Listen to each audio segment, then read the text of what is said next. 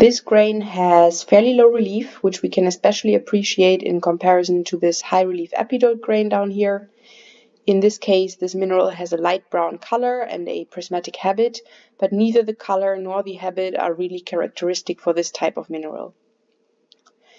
If we turn the table, we realize that this grain has extreme pleochroism from light to dark brown.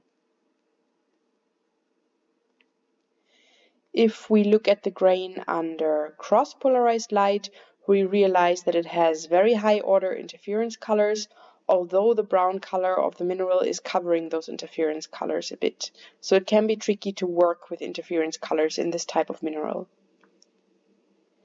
If we rotate it under cross-polarized light, we see that it is extinct in a north-south position, which means it has parallel extinction.